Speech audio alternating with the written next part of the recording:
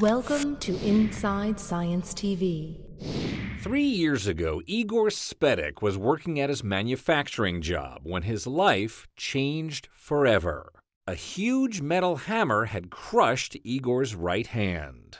30 minutes later, I was in surgery, and 2 hours after that, I was without a hand. Living without a hand hasn't been easy. Learning to do stuff left-handed has been challenging. Now, Igor is testing this new prosthetic hand. Biomedical engineers at Case Western have created the first prosthetic hand that allows patients to actually sense things. The idea of sensation is it's sort of our way of interacting with the world. It's a very personal thing. Electrodes are placed on nerves inside the arm that used to go to the hand. When they're activated, pulses travel to the brain.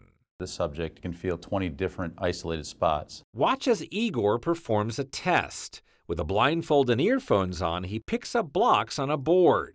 He averages about 8 blocks in 2 minutes. When they stimulate here, it's like, wait, I can feel each finger. I can feel the back of my hand. I can feel my palm. I can feel the bottom of my hand.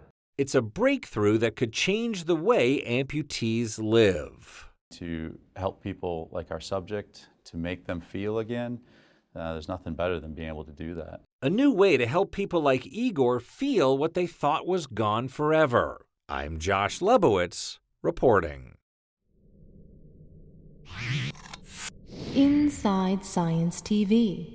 If you enjoyed this edition, follow us on Facebook, Twitter, and YouTube.